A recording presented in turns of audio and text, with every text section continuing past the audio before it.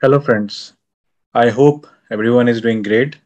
So this tutorial, as I said, we will continue from where we stopped last time. So last day we discussed about the theory part of confidence interval, jet test, students T distribution test and all. So today we will do some practical examples of it, right? So let's start. Before this guys, just want to say that if you are viewing these videos, then please help me to grow as well. So please share this video as much as possible. Subscribe my channels if you are new to these tutorials, and like the click the like button. Okay, it will really help me motivate me in making more and more videos. Shortly, very after this few topics in basic statistics, we will directly dive into machine learning, and it will cover lots of interesting topics out there. So stay tuned and let's continue. So let's see the various problem statements in today's class. So let me, okay.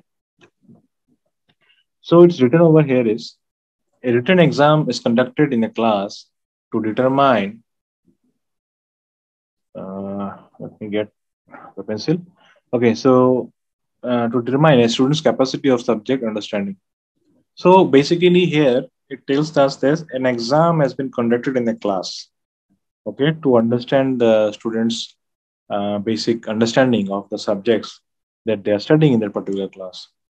Now it is observed that a standard deviation of 100 is observed in the marks tally. Now you see 100, standard deviation of 100 is observed, meaning sigma is given. This is our first clue. From the entire lot, a sample of 25 students were taken. So n is 25. Okay. Were taken to study the marks obtained in the exam, and it was found that the average mark is around 520. Right? So average is 520. So this 520 is the average of these samples, right? So n is the number of samples, right? And 520 is, this 520 is the sample mean or the average of this many students. Now construct a 95% CI, meaning construct a 95% confidence interval about the mean. About this mean, construct the CI, meaning plus mean minus mean. Just now I have discussed, right? So we need to find out that confidence interval. So what is the formula for confidence interval, guys? It is nothing but point estimate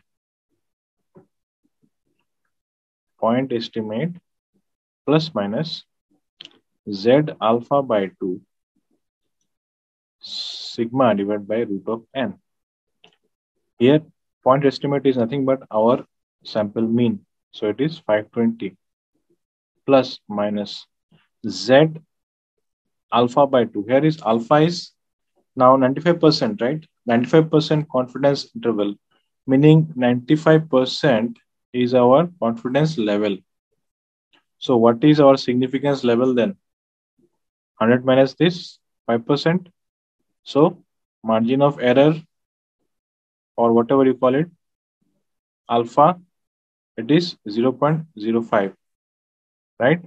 So alpha is 0.05. So what is alpha by 2? This divided by 2, right? So 0.025, right? Now sigma, what is sigma? 100 divided by root n. What is n? 25. So 25. So if I can find out this value, then I will be able to find out the confidence interval, right? So my whole job is to find out this value, Z score. Now, you might know that we have studied in our previous classes or previous tutorials. Let's say this is our normal distribution, yeah? Gaussian distribution, right? This is the mean, median, mode, and all. So if what we studied in Z score, a Z score of 2 means this much area. for the Z score is this one, right? What was Z score actually, guys? If you remember, Z score is the number of standard deviations the observation is away from the mean, right? So it may be in here, it may be here, doesn't matter, but it is the number of standard deviations the observation is away from the mean. That was Z score, right? This already we have discussed in our previous classes. So basically, and what is the area that we were looking? This is the area that we are looking, right? Now here, in this case, if I draw this one also, let's say if I draw this normal distributed graph, so this is two tail, right? These are two tails. So, and it is a symmetry. So if you divide it, this one, it's a symmetrical curve, right? This side same as this one. This is the plus side. This may be the negative side, right? So 0.25% means this one is 5% means 5% means what? 0.025 here and 0.025 here, right?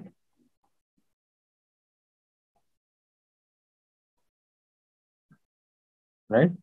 So this is our margin of error or significance level. This is what is given in the question, right?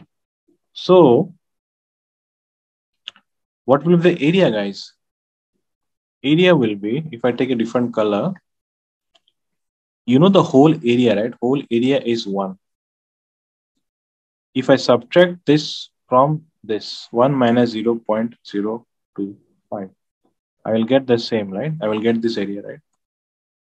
And then I can look up in the Z table and find out the value, correct?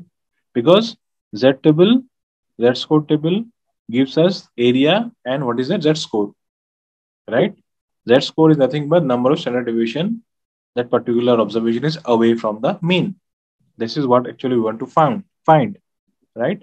So when we say Z 0.025, basically we want to find out this area, and how to calculate this area. The whole area is 1. If you subtract 1 from this particular area, which is 0.025, which is nothing but, if I calculate it, let's say 1 minus 0.025, 0.975. So it is 0.975. So this area we have to look for this area, which is nothing but 0.975. This particular area will give us the Z score. So let's find it out. Okay, so 9.975. So remember, guys, we need to look in the Z table, this area, and this area will help us to find out the Z score. Okay, we can finally put it over here.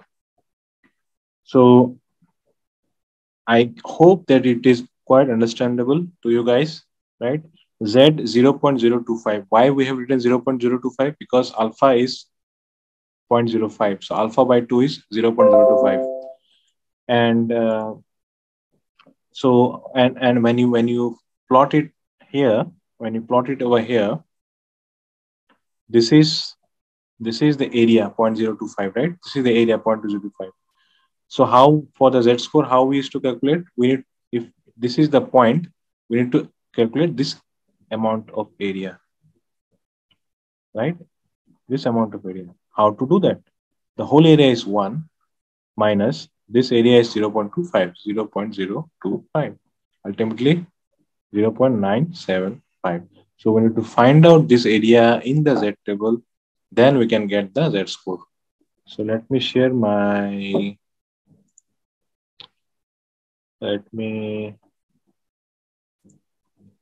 share the Z table. Give me one more moment.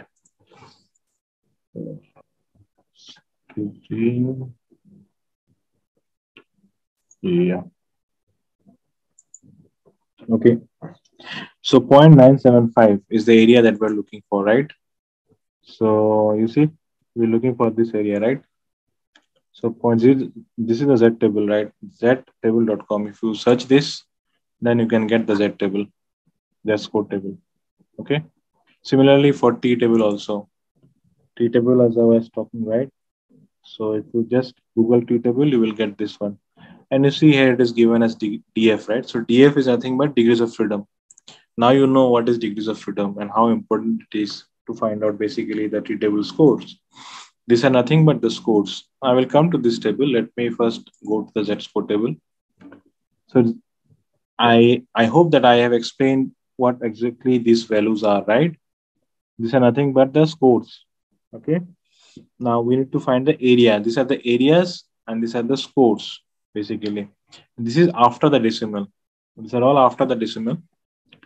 For example, 0.0100, 0.011, 12, 13, right?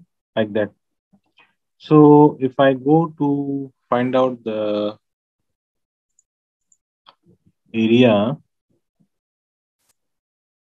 which was 9.975, right? 0.975.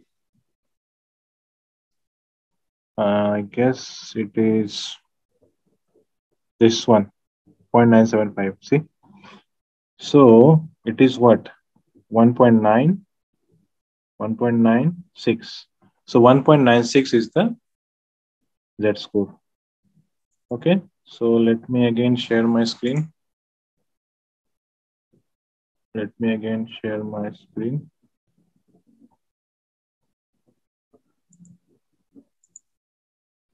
Okay. So this value is 1.96. So 520 plus minus 1.96 into 100 divided by root 5 is 5. So it is ultimately 20. So 520 plus minus, right?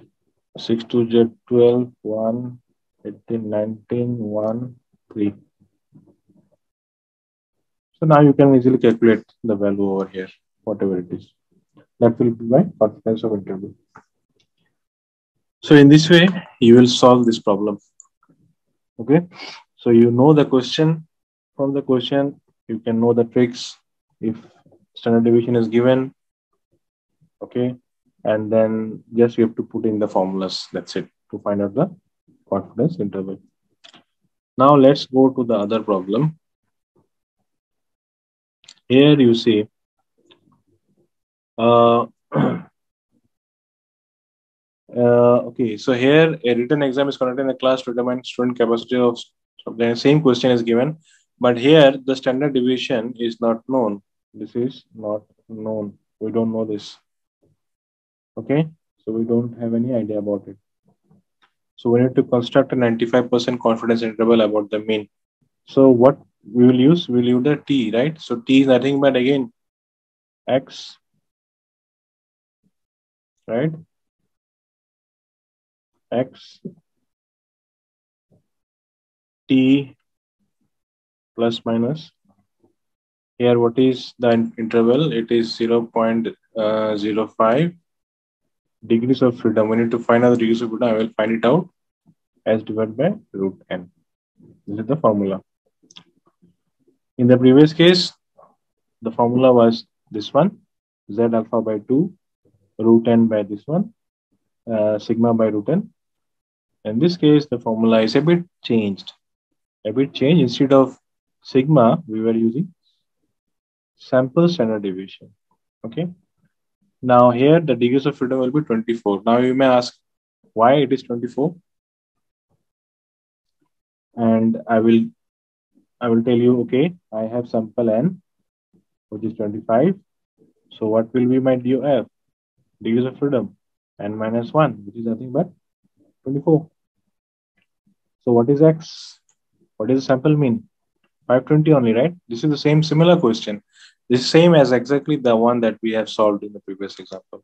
Only thing I removed is the standard deviation. So the formula has changed.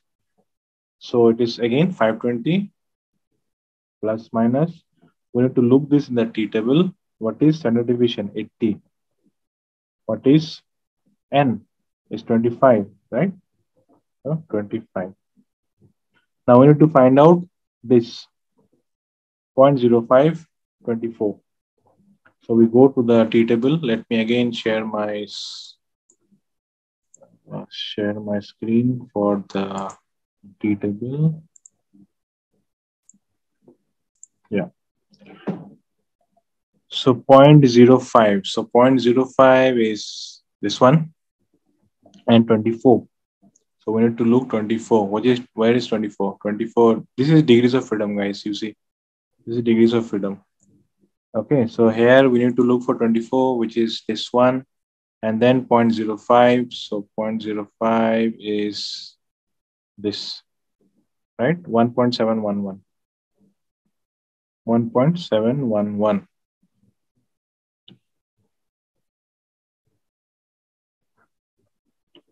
So I guess we are looking for 0.025. Okay, alpha by 2. So it is 2.064. Okay. So we go back to there 2.064, right? So 2.064 multiplied by this. From here, you can easily calculate the value, right? I leave it to you. Okay.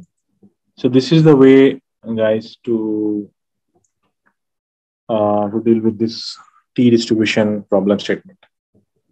Now let's move on to the other one.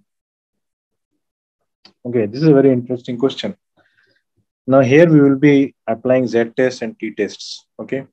So let's say in a population of diabetic people, let's say we have a population of diabetic people, the average sugar level was found to be 100. Okay. Average sugar level was 100 with a standard deviation of 15. Now you see in the population, standard deviation is given. So you know you have to apply Z test clearly.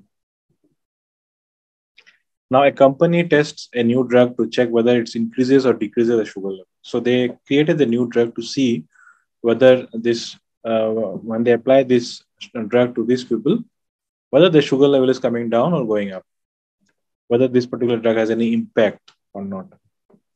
So a sample of 30 guys are taken. So N will be 30. And the sugar level was checked after the drugs was applied. Okay. And the average sugar level was found to be 140. So we need to find out whether the sugar level of the people have really been affected by this medication or not. And the significance level is given as 0.05, means alpha is given as 0.05.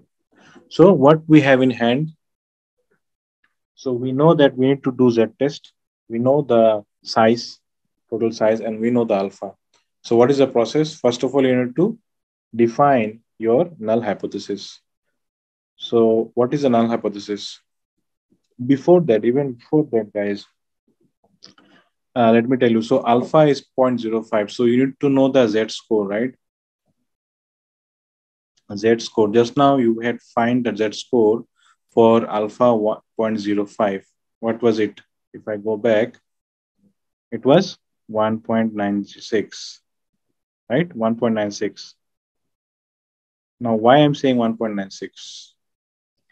Now we need to see here, find out whether the medication affected the sugar level of the people.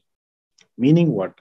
Meaning, let's say, if this is the curve of the people, we first of all need to know whether it's a one-tail test or a two-tail test. Okay?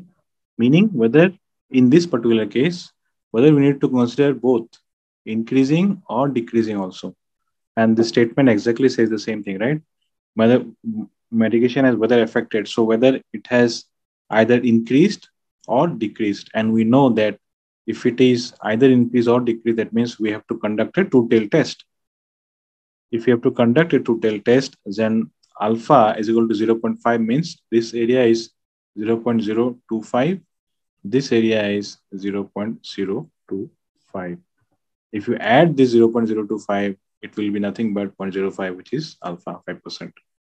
So For our null hypothesis to be true, our p-value is nothing but the probability of the null hypothesis to be true, right? So the p-value has to be within this range. If it is within this range, then we will accept our null hypothesis. If it is not within this range, if it is somewhere here, we will reject our null hypothesis and will accept our alternate hypothesis.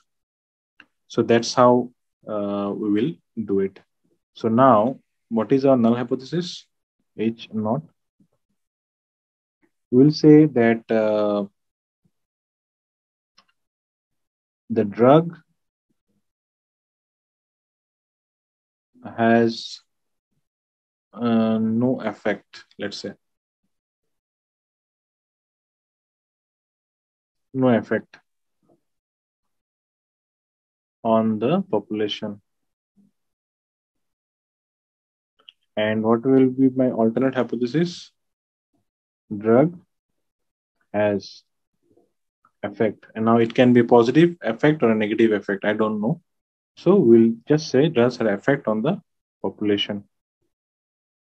This is our assumptions, null hypothesis and alternate hypothesis. So meaning whatever value we are getting, if that value is greater than 0.025, we will reject our null hypothesis, right? If it is falling in this range, the p-value fall. If the p-value fall in this range, if it is greater than 0.025, we will reject null hypothesis.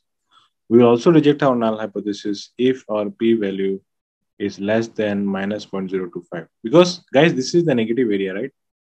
This is a negative area, this is the positive area. So if it is less than minus 0.025, we also reject our null hypothesis and accept alternate hypothesis. So for our acceptance of the null hypothesis, the the p-value should be greater than minus 0.25 and should be less than 0.025, meaning this area.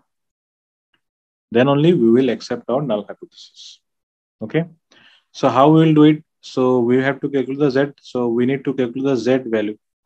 The p value is nothing but the z value only. So if the z value is less than 0.025, we will accept. If it is greater than minus 0.5, we will reject. Okay. So we have to ultimately calculate the z value. So what is the z value and what is the formula? So the formula for z test statistics is x bar minus mu divided by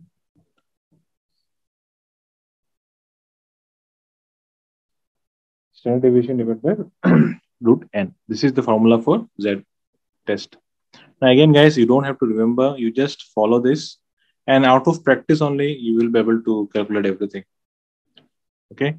So we know the formula. We just put in the values. What is x bar? Is 140. What is mu? That is 100. You remember, mu is the population mean. So population average sugar level was found to be 100. So mu is 100, right? Divided by sigma. What is sigma? 15. 15. Divide by root of n. What is root n? 30 participants. So 30. Now if I calculate this, let me calculate it. Let me calculate it, guys. So 40, 140 minus 100 is 40, right? It's 40 divided by 15 divided by 30.5. So it is coming up to be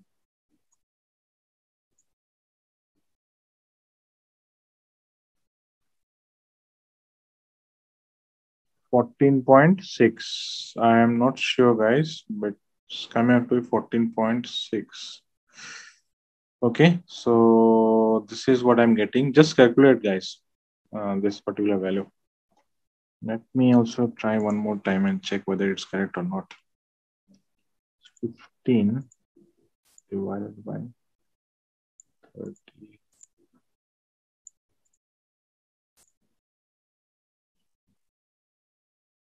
So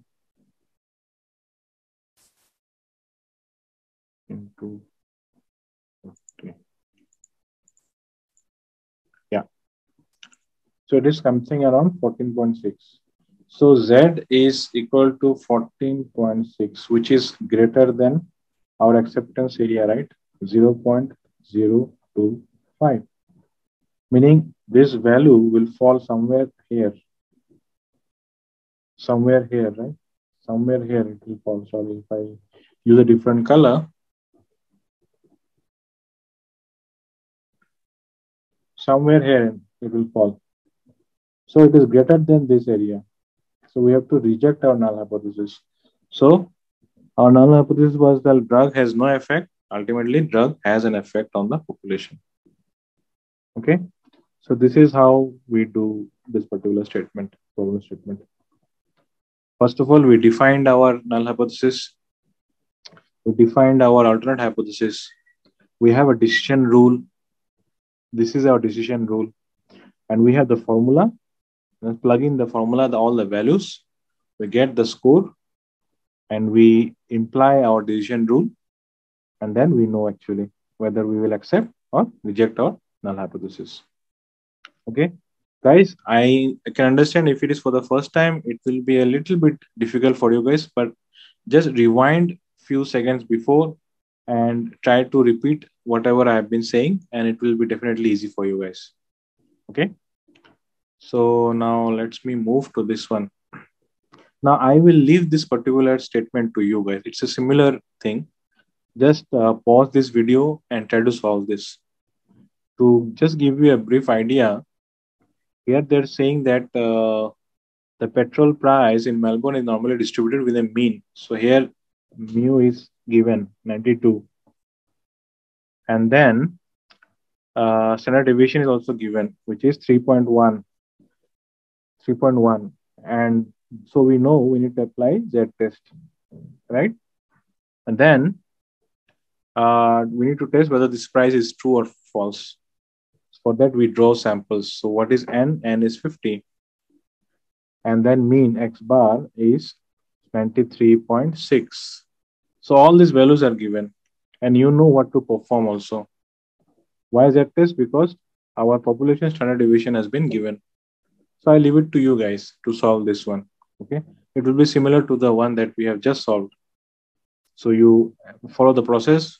You have to define a null hypothesis, define an alternate hypothesis, create the decision rule, draw the diagram if required, and then conclude based on the formula whether you will accept your null hypothesis or reject. Okay. Now, this one is also similar, I will say, guys. Similar to what I have shown. So please, here only the difference is the significance level is 0.01, which is not an issue.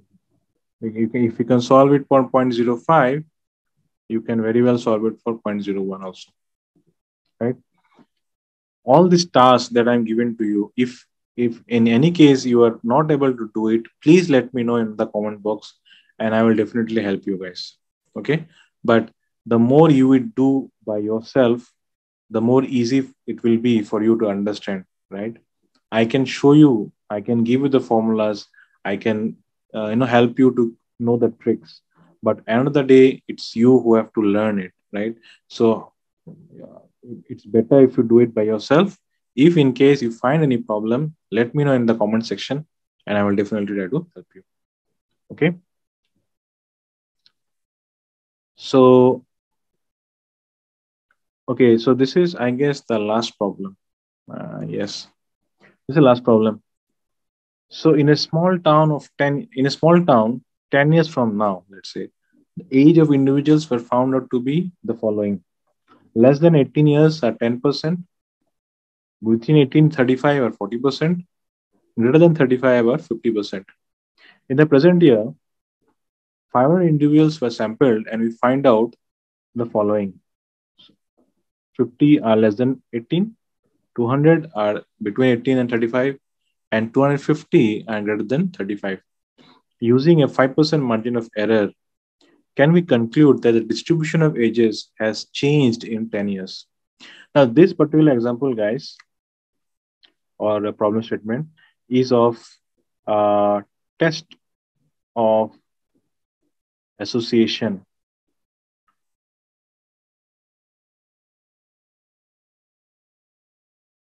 or we call it test of independence, or we can also call it as chi-square test.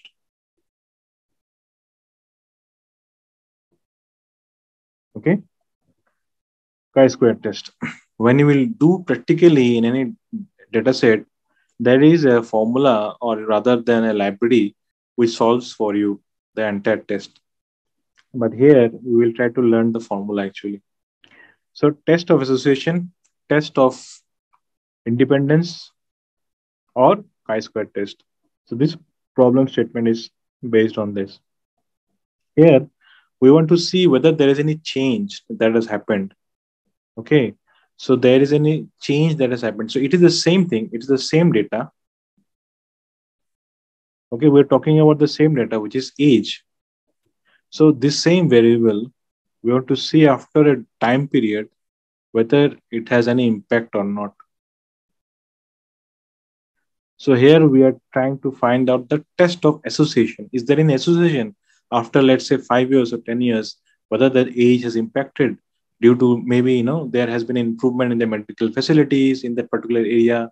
So the longevity of the people may have increased, or the other way around. Maybe it has gone worse. We don't know. So test of association or test of independence or chi-square test. Now I will talk in detail about this test, chi-square test, F test, ANOVA, which is ANOVA test also, and T test separately, as I've already said. But for now, just try to understand this particular problem statement. Okay. So what is the formula for chi-square? First of all, chi-square is denoted by this chi-square. This is the chi, is summation of frequency of observed minus frequency of expected whole square divided by frequency of expected. Now again, guys, you don't have to remember this formula. You don't have to memorize this formula, guys. But when you're dealing with any problem statement, just refer Google or anywhere, and you can get the formula very easily. Getting the formula is not difficult. Understanding the problem statement is important. Where we will apply is very important. Okay. So let me rub this thing. Oh, sorry. I guess if I rub, then everything will be gone. Never mind. So now let's try to solve this problem. So we know the formula now. Okay, F, frequency observed minus frequency expected divided by frequency expected. Now, what is frequency observed? If you see this particular problem statement, nothing but this. These are the observed frequencies. Okay, these are the observed frequencies: 50, 200, 250.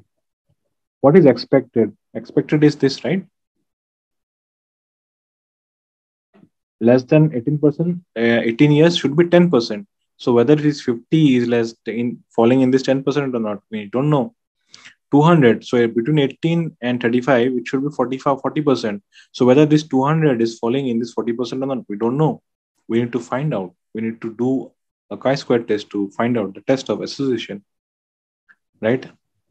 So there is also a chi-square table, guys. There is a chi-square table through which we can know. So the acceptance areas and everything. So we know the margin here, right? 5%, meaning 0.05 is alpha. What is the degrees of freedom? Degrees of freedom. Very simple, guys. Degrees of freedom is 2. How? Because number of observations, number of categories. Here, what is a category? 1, 2, 3. 3 categories we have, right? We have category 1, category 2, and category 3. So total n is 3. So what is degrees of freedom? Is 2, n minus 1, right? So we know alpha, we know degrees of freedom. And we wanted to see, can you conclude that the distribution of ages has changed? Meaning what? Whether it has increased or decreased. So it's a two-tailed test. It's a two-tailed test. Whether it has increased or decreased. The question, if it would have been like to conclude whether distribution of age has increased in 10 years, then we would have gone for one-tailed test, because in that scenario, we would have considered these positive cases, not the negative cases. But here in this case, it is saying distribution of ages has changed or not. Changed means whether increased or decreased. Since it is either of them, we have to consider two-tailed test. You need to know, guys, where we consider two-tailed test and when we consider one-tailed test. Okay. So let's see the chi-square table. Let me share the chi-square table. Again, you can find this chi-square table in the Google. Let me share my chi-square table. So this is the chi-square table, guys.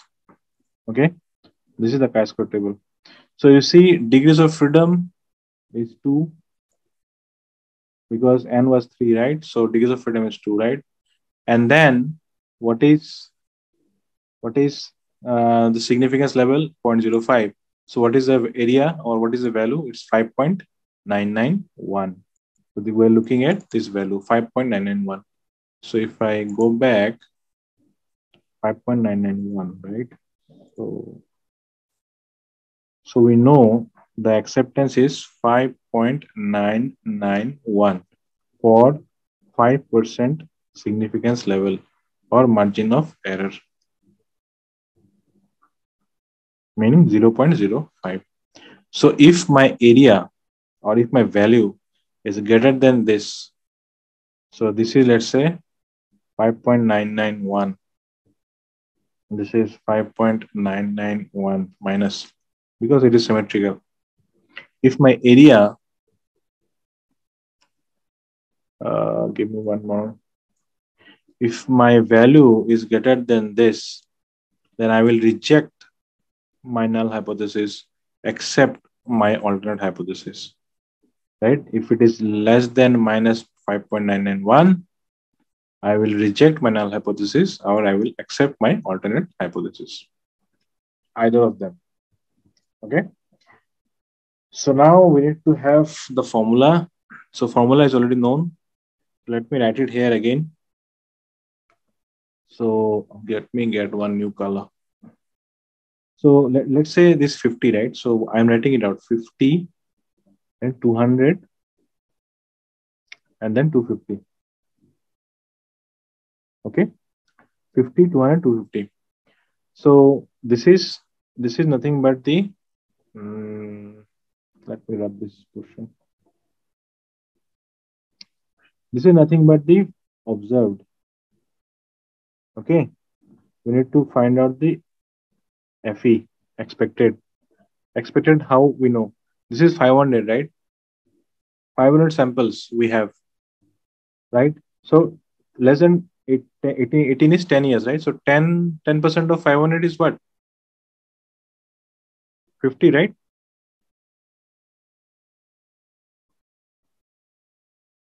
50. So this is 50. Then 40% of 500. What is 40% of 500? 40 into 500 divided by 100. It's 200.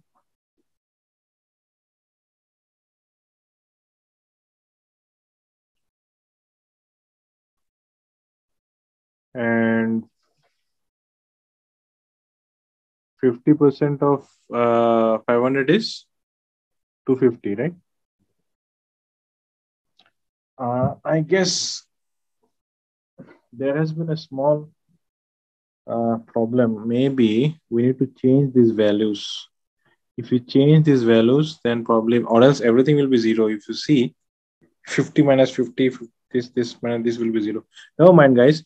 So let's do one thing. In this case here, let's consider it to be somewhere around 45 maybe, or let's say it is 60.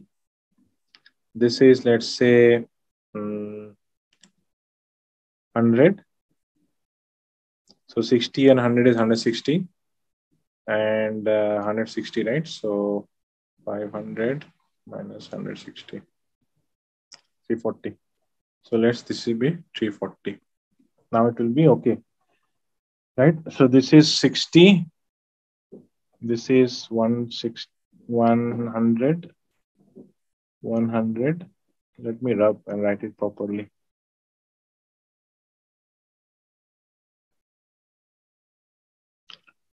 So the new values, guys, just sorry for this confusion.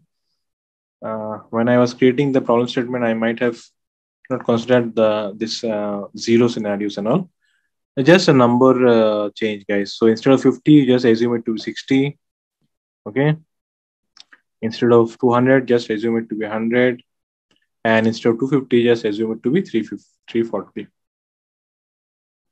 Okay. 340. And this is the expected values, right? So 10% of 500, 40% of 500, and 50% of 500. These are the expected values, and these are the observed values. So observed values are this 60, 100, 340. Expected is something like which you are already expecting, right? So we know that till 10 years, lesson 18 was 10%. So what is expected? So how many samples we have gathered? 500. So expected is 10% of 500. For this range, expected is 40% of 500. This is expected because it has been there since 10 years. So this is the expected. And this one is for the new year, which is the present year. So it is observed. That's the frequency for the observed values, right? Now just put this in this formula. Just put this in this formula. 60. So for this summation, right? Summation. So 60 minus 50 whole square by 50 plus 100 minus 200, 100 minus 200 whole square by 200 plus 340 minus 250 by 250. This is whole square. So I believe you will get one value, chi-square, after doing the calculation. Just find it out, guys. What is the value? Okay. So if the value is greater than 5.991, you will reject your null hypothesis. What was your null hypothesis? The null hypothesis was that there was no change in the distribution of age. So null hypothesis,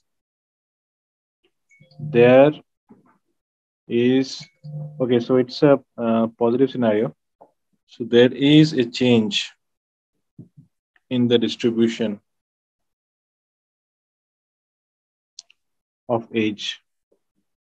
And what is our alternate hypothesis? There is no change. So when you will find out the value and you compare it, whether it's greater than 5.991, if it is greater than, you will reject your null hypothesis and you will say that there is no change. But if it is less than, then you will accept your null hypothesis. Okay. So this is all about the tutorials, guys. We have done a couple of problem statements. As I have already mentioned that in every algorithms or in every basic statistics, whenever there will be some maths or some sort of problems to solve, I will definitely bring those up. So this is not the end. You can search in Google also and try to find out few more examples that you can solve for this kind of statistical tests. Okay. So today we discussed quite a few things. We know now what is null hypothesis, how to do null hypothesis, what are the processes for null hypothesis. This particular test we have done, student t distribution, z test, chi-square test. Now we know what when to apply what for z test and student t test. For f test and t test, I will cover in forthcoming videos. Not currently because there are few things you need to know before doing them. NumPy and Pandas. Why I am telling NumPy and Pandas? Because I will try to do this test with the help of libraries and practical practical data sets. Because in real life you will deal with these data sets only. Okay, so you will not get this sort of problems. This sort of problems are just for your understanding, guys. Remember, just for your understanding. In real life, you will deal with the data sets. So I will cover them. That's the reason. And these are very important tests. So I will cover once I cover these following topics. So I am remained with few more topics in statistics, which is something about correlation. There are two types of correlation that we'll study, and then probably I guess what is left. Okay, so there is something called interquartile range (IQR). I will also discuss that, and then finally we'll wrap the basic statistics parts. Then further, if it is required, I will add few more things as along we go ahead. Okay. So with this, thank you guys. Come, this particular tutorial comes to an end. Do subscribe my channel, like this video, and just practice hard. Keep learning, keep shining, and a very happy new year to all.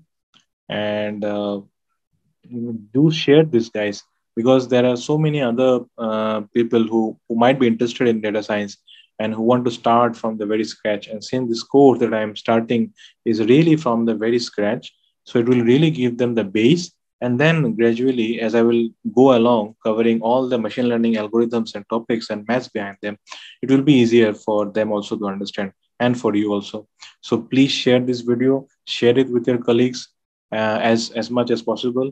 And I have just started this channel in I guess in a week's time, and I have quite a few subscribers. So thanks, thanks for subscribing my channel, and thank you. Keep learning, keep shining. Bye bye.